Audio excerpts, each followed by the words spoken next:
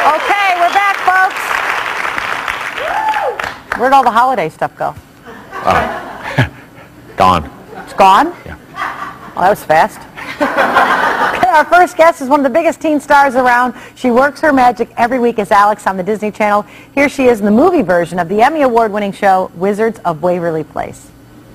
Oh, because you couldn't stop being perfect long enough to realize that you were standing in quicksand. Alex, help me, please! Help me! Get me out of here! Help me, please! Grab on my hand. Grab my hand. Okay. Not funny! Now maybe we can get someplace, huh? Okay, so we're here and we need to get there. You're holding it upside down. Grab onto something. Oh. That makes it better. Yeah, if you have kids at home, you certainly know who she is. Please welcome Selena Gomez.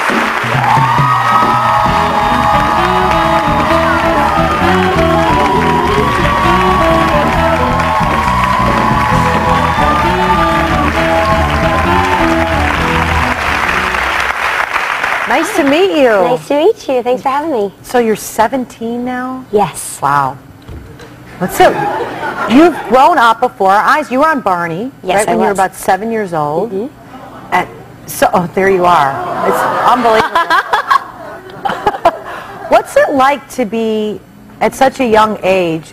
There has to be some sense of responsibility of the image you portray for the little girls that all look up to you, because I know I have a bunch of nieces and nephews, and my nieces especially just adore you. Thank you. What does that feel like as a young person to have that kind of... I mean, I still remember the first time a little girl, came up to me and said that she wants to be just like me when she gets older. And of course, that feeling at first, that's a lot, hearing a little girl say that they want to be you. And at first, it is a little scary.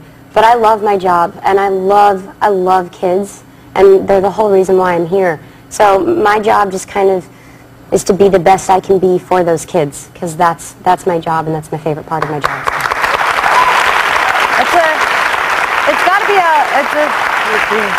I know there's so much joy in it. I can see the joy that you find in it, and it's got to be a tall order, too, to have that, kind of growing up in the public eye where you're only human, you're going to make mistakes or make choices that you think, oh, I wish I would have done this or that. But is there a way that you deal with that, like with your mom and dad? Do they say, you can't let all this affect you too much, good or bad? Yeah. Right. Well, the way I look at it is I am 17 and I love this, my job, but I don't want it to live my life for me. Right. I want to be able to go to the movies and hang out with my friends. Although my life is a little different, and there are people that are watching me and criticizing every move I make, but I think my job just means that I'm human. I am going to make mistakes, but I want to keep my mistakes to myself. Well, they're not mistakes, lessons, really. Yes, really, as you're of growing course. up. I think when somebody's your age, anybody who's criticizing you has to be really kind of messed up to take the time to do that. I mean, anybody who has a 17-year-old in their life and you've watched them grow up like we've watched you grow up, there's a certain sensitivity that we've all been there, and we don't know everything yet, and there's a lot of life lessons that you have to go through. And like you say, when you still want to have your normal life, like you hang out with like Taylor Swift or something, can you guys just go out to you can't just go out, can you? Like to the store or... Yeah. You can? Yeah. I mean, like I said, we both have that same mentality. I mean, we do get stopped, but I mean, it never has come out of either of our mouths like, oh gosh, we can't go anywhere, but it's just part of the job. We go out and do normal things. We're not going to let it stop us from being teens. What about guys? Like, when you have a crush on somebody? I guess it's only like the people you work with is how you meet people, right? Because normally you meet them in school or... Yeah, but boys give me headaches right now. Trust me, that doesn't go away. I know. No, and eventually becomes an excuse. But that's...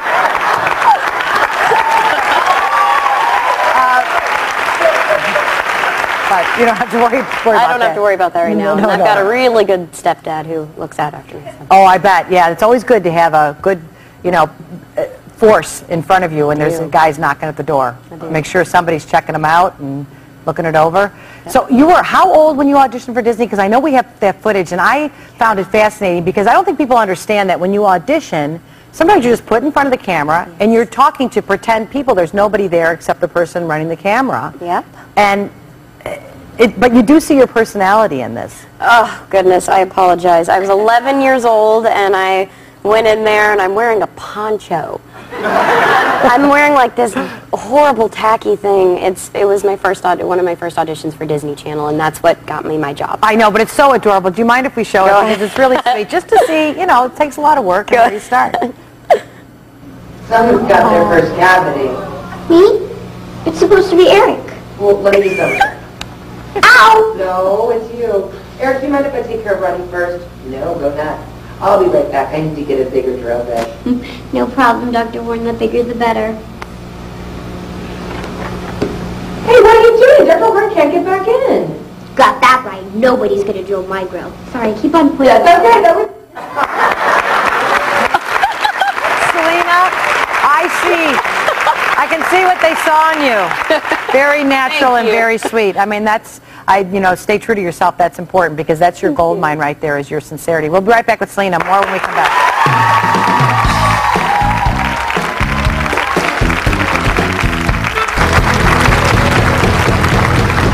Selena, tell me, you wrote a song on your first album. Yes, I did. And it's called I Won't Apologize is the name of the song? Yes, it is. So, that's got to take some discipline to sit down and actually write. Well, yeah, this is my first record, and I took about 1.5 years working on it because I just wanted it to be good, and I know that for my little fans and for my teen fans and for everyone, I wanted to make sure that it was empowering. And the song that I wrote was called I Won't Apologize because I feel like girls, specifically teen girls my age, tend to change themselves for people, whether it's like a cool group at school or like a boyfriend, and that's something that I went through. And the song is basically saying, I'm sorry it didn't work out for us, and I'm sorry that I'm not who you want me to be, but I'm not going to apologize for who I am. Wow. And so that's, thank you. That's it's fun. It's not like it's not intense or anything. No, it's fun, and I'm going to listen to it a few times. I could use that lesson. Thank you. I'm telling you that. So did you have like a heartbreak? Yeah, of course. Yeah. I had my biggest one around your age, where I can still recall it. Yep.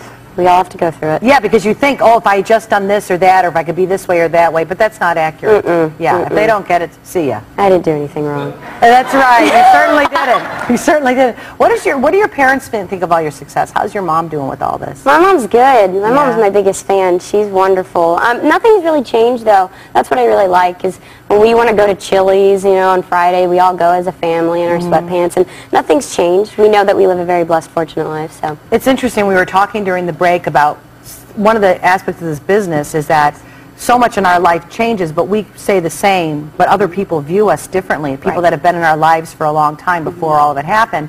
And that's one of the things you deal with, is that you're like saying, I haven't changed, but people are changing the way they react towards me. Yes, and that's I think is what's getting really hard for me at the moment, because my guard is slowly going up because the people react differently. People that I grew up with are changing, you know, just things like that is just, it's been hard, and it's been a long process, but it's been good and a learning experience, so. Yeah, you've got your head on straight, and that is part of it. I mean, that is something that anybody will go through this in this business, but when you're younger, I think it's got to be especially difficult, but obviously you're finding all the joys in it, and you've got a rock-solid family, and your talent is a joy. It really is. Thank you.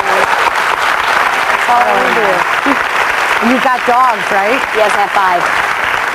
You guys, Selena has 5 rescue dogs. Yeah. I love it. I love it. Yeah. Thank you. Look at there, the puppies. Oh, so cute.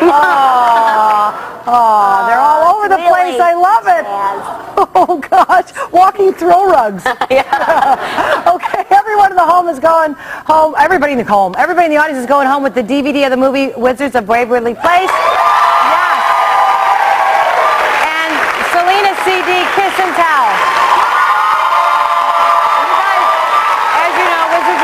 Places on the Disney Channel, Friday nights at 8 p.m. Thank you so much for being here. We'll be right back.